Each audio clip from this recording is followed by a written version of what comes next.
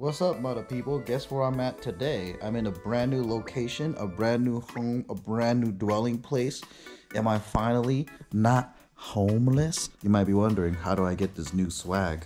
This room is used a lot by many other people. Somebody left this here. Finders, keepers, losers, weepers. This modern day girl, from the waist up, she's dressed up, got makeup done, everything. And from the waist down, straight sweats. Now this is what the pandemic has given us, because she could be on Zoom calls from the waist up. I like how you match my truck. Colorblind. You got black and green. Hannah's Cantonese ass wanted me to go to her people. Lucky House Asian Cafe. Yeah, and also she grew up in a Chinese neighborhood in England, so she misses home. And we're gonna get some Cantonese breakfast. We had to get the pineapple one. Hannah was like, let's try all the same stuff that we usually get at Delicious Food Corner, but this time, let's see and compare if it's worth it. Because we're gonna most likely move to Vegas anyway. Beep, beep, beep. Dee, dee, dee, dee, dee. Oh, it's nice and melted in the middle.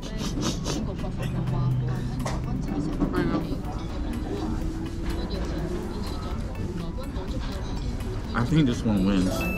I think Lucky House wins. You know what though? They gave me this piece of condensed milk for the coffee. Ah, drizzle, bukake. Hey, I know what you're thinking. That's a nasty word. Actually, no. In Japanese, bukake just means to pour over. You nasty asses. You think that's gonna taste nice? Tastes good to me. Hannah picked out this one. Spam and egg. It's good, but Delicious Food Corner is better. We always get this there too. I don't know, maybe my Cantonese friends can correct me on this, but isn't this a very breakfast thing to do, is eat chow mein? This is pretty good. Can't mess this one up. Last but not least, the chicken wing. This one's really good. Presentation's better at Delicious Food Corner, but I think this chicken's pretty good. A lot of Cantonese places, they do fried chicken so good. That's pretty much our breakfast. What did you see? A spider shirt. Yeah, you saw one? Yeah. Well, Spider. it's supposed to be a surprise, man. No, it isn't. Do you want it? Is that a kid one? Is it a kid one? No. Okay. The surprise was ruined. I can see a peek of it. I want to thank you for letting me stay here. No, this is not your house. But you're letting me stay here. No. Yeah, we're roommates now. I got two Spider-Man. Close your eyes. Are you ready? Okay, Taika, presenting. This is my rent.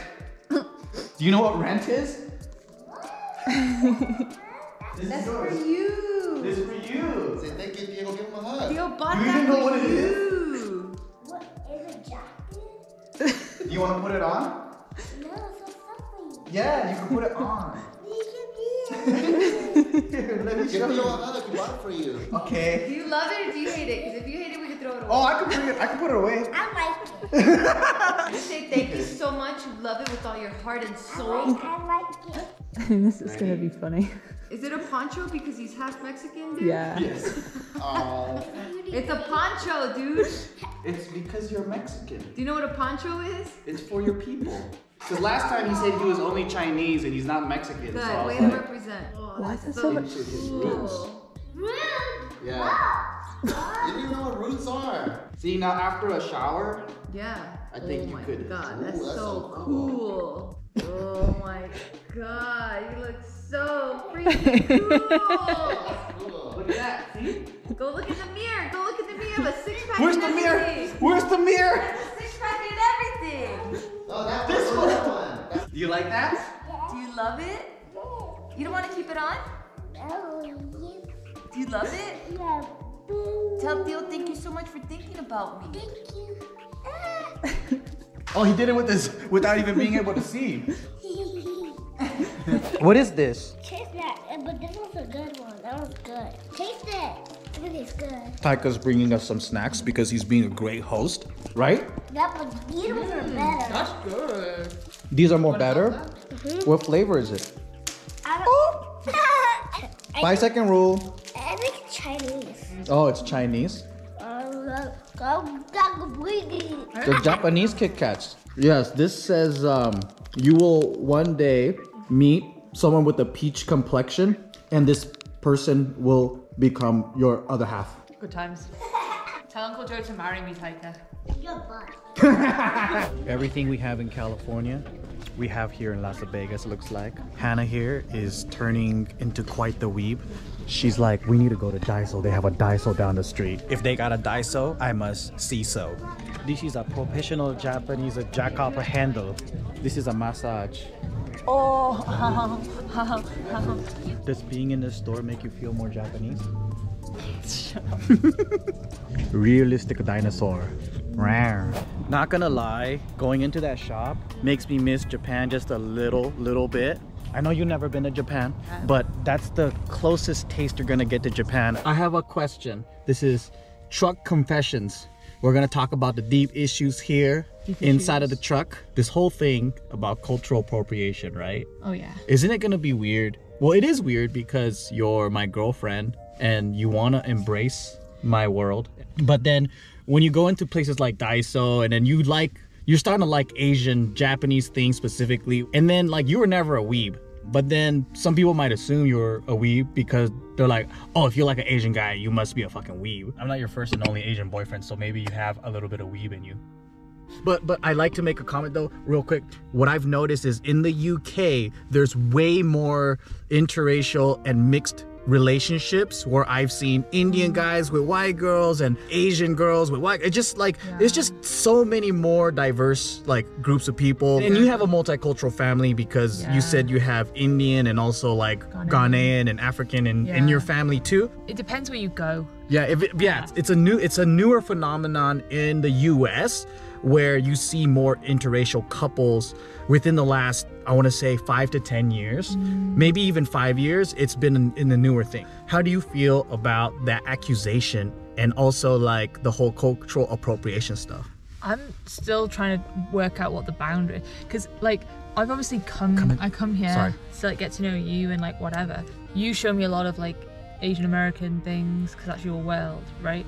There's got to be a boundary somewhere of like being with you and embracing your culture in terms of America and Japan, but also not going too far and crossing the line into appropriation. There's this whole genre. I think Belle Defini, she the kawaii girl, where like they look like anime characters, and then they have extensive OnlyFans. Oh, just for that. And they dress a certain way, and then they do the like that, right? And then they even talk like this, and then they have the face like that, the ahogao face, and then it's kind of hot. And is that appropriation? I don't know. It's like a whole thing now. I mean, it probably is, but nobody in Japan acts that way. Only anime girls. Yeah, it's like appropriating. It's like cosplay, right? Yeah, I've only seen it at anime conventions or Harajuku. I never see Japanese girls act like that or walk around like that. It's probably like its own thing, right? It's its own thing, probably. If you dye your hair black, I assume that there are certain things that I'm just gonna pick up. I obviously want to learn Japanese so I can communicate with your mum. There's probably gonna be things like the type of food you get used to, right? So when you cook a lot of Japanese food. So there's gonna be things I just pick up. That's just gonna be what's natural, in the same way that I started saying hella because you say it all the time. And that's not even my culture. That's NorCal that bled into SoCal. Stop saying it. I hate it. I hated it. There's gonna be shit I pick up. Well, I don't know. I think this is a pretty extensive topic. And I remember people ask me, because I used to go speak at universities, and this one boy was like, how do you feel about appropriation and how like, you know, other cultures are copying us and whatever, and then they might even make it theirs. And I was like, you know, I had to think pretty hard about this because it's not the rules aren't the same for everybody. It's not as objective as people think, meaning like it's difficult to say like what I consider is appropriation and what I allow or think it's okay. The next Asian guy or girl might be like, no, that's not okay. Because I remember there was this whole controversy where this one white girl had like a cute little Chinese dress on for prom. Yeah. And then this Filipino dude was like, you know, my culture is not your prom dress. Oh yeah. Well, first of all, it wasn't his culture. It was Chinese. But maybe he felt like as an Asian, he had to represent, right? Or maybe it's like, it feels like costume. Maybe, yeah. And then the other thing was like, people dug into his Twitter and they're like, he was saying the N-word and he himself was racist. So he was really just pointing fingers at all these people. And it's very common right now in this, I think, like Gen Z, like everybody wants to cancel, point fingers. Oh yeah. So like, it's also, you don't get the opportunity to fix it. So say like, I'm coming to a different country, right? So I think there's an expectation of a certain level of assimilation and making an effort to like go with the flow and embrace the culture of the country that I'm in, right? America's a big ass melting pot. I'm spending a lot of time with your group of friends that are predominantly Asian American. So there's a degree to which I think there's an expectation that I should fit in, that I should make an effort to like get on board with the culture and go with it. And then there's a line that you cross where you take it too far and it's appropriation. But I think where it goes wrong is like, if I cross that line, I'm quite happy for somebody to say, oh, you've crossed the line, and give me the opportunity to like say, my bad, I can see what you're saying, won't happen again, right? Do you know what I mean? yeah. Yeah, you or anyone else. Well, for me, I feel like I have a problem with Asians speaking on behalf of Asians. So like that person that corrects you, Yeah. I might not believe that. So I'm like, why do they get to be the ambassador of all of Asians and tell you that you're doing something wrong when I'm like, I don't know, you know? But I get it, like some things are blatant, right? Like some things are just like, they're just butcher Asian culture without even asking Asian people or knowing any Asian people, and then they do it. Like that's obvious. Yeah. But like everything is like circumstantial. So for example, there's this guy named Ivan Ramen, and he's a Jewish dude who actually loves making ramen, right? And then some people will say like, you shouldn't make authentic ramen, you have no authority, whatever. But he's traveled to Japan. He's basically like been there for over a decade. He's won a lot of ramen competitions. He's opened up a restaurant in Japan, and in Japan, he got really famous. Yeah. So he opened up one in New York. And then so I'm like, okay, I'm a Japanese American, but I've never trained in making ramen. If I opened up a ramen shop right next to him, who's considered more authentic? Me, because I'm Japanese and I opened up a ramen shop, or him, although ethnically he's not Japanese, but he did the studying, he did the due diligence, and he's actually, you know, won awards in Japan. So which one of us is the more authentic one? And that's the kind of stuff that makes me go, shit, like I thought too deeply into this, and it makes it confusing because you got to look at things case by case, not by this like blanket state. Yeah, I see what you're saying. I mean, I think because I'm on the outside, it's almost like if somebody tells me that I've done something wrong, but they have a good reason for it. Yeah. So if it's just that they just don't like me as a person and they don't want me being involved, that's different. But if it's like, oh no, you did this thing and there's a reason for it, they have like a reasoning, even if it's not a blanket statement. So it's not that they're speaking for everybody, but this individual has said you did this thing that offended me. Some people who are appreciating culture get called out, and I think that separates culture more. Okay, so for example, right, you know, I would say like some white girls are afraid to maybe wear kimono, and like let's say if we get married and we do a traditional Japanese wedding, and what if you're stuck with that dilemma of, fuck, should I wear a kimono because I don't want to be persecuted, you know? And then for me, I'm like, that's so fucked up because it's not even about that. It's like purging someone or accusing someone of appropriation and racism and all that, when all they want to do is celebrate the culture of the person they love.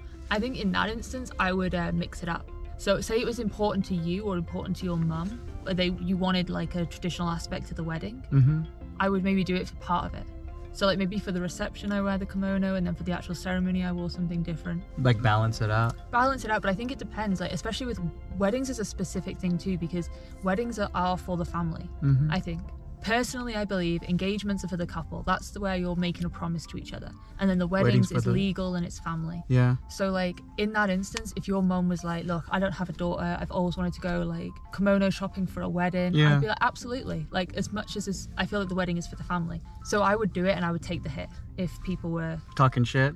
Yeah, because I think in that case, if that's what your mum wanted, Yeah, and I think sometimes people just see a picture and then they get really mad because it reminds them of like history. Maybe, because there is moments in history where people did absolutely steal a culture, molest a culture, fuck it up. So British people did that. Yeah, so because of that, it makes total sense. But I think everyone just needs to take a step back and be like, all right, what is this case, this specific case about? You know, people don't know you, and so like if people are just scrolling through Pinterest looking at like wedding ideas and they saw a picture, I don't blame anyone for being offended. I don't think I have some entitlement to where everybody should understand me as an individual, understand my particular situation, and if they're offended, it's like they're somehow doing something to me. It's not about me. I don't believe it's about me in that way. It's about a bigger picture. And I think that it was like, obviously, like if it was on your channel or something, people would know and they'd be like, I could say, yeah, Jay's mum really wants me to wear this. If strangers got offended by it, I would more likely just apologize. Why? That's so British. Yeah, because it's like my American ass would be like, fuck you, shut the fuck up, you don't control me, bitch. But like, do you not think like, it's not entitled, but it's like expecting everybody to understand you and your story, because even if people knew the story, they might still not agree with it. Well, for me, it's like, what gives them the right to throw stones at you? So like, if I don't know them, if it's something that's just an apology can like fix, because I don't know what's going on with that person. So you're more like, just diffuse it. That's your motto. Not diffuse. I think it's more like, you don't know what's gone on with them, they don't know what's gone on with me. We're two complete strangers to each other, right? There's this thing in the middle where they've been hurt by something, which is an involuntary reaction. They didn't choose to be that way.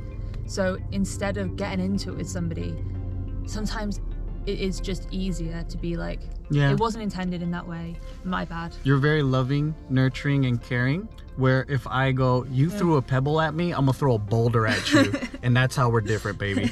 Anyways, guys, what do you guys think with this whole perspective of like cultural appropriation? When is it too far?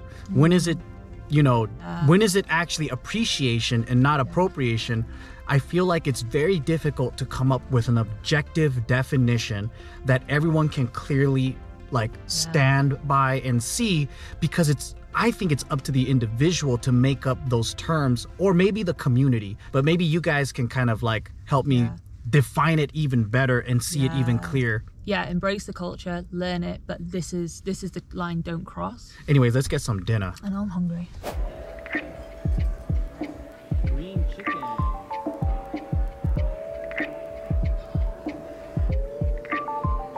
Chuck E. Cheese for my birthday. Chuck E. Cheese for my birthday. Chuck E. Cheese for my birthday. Chuck E. Cheese for my birthday. Birthday.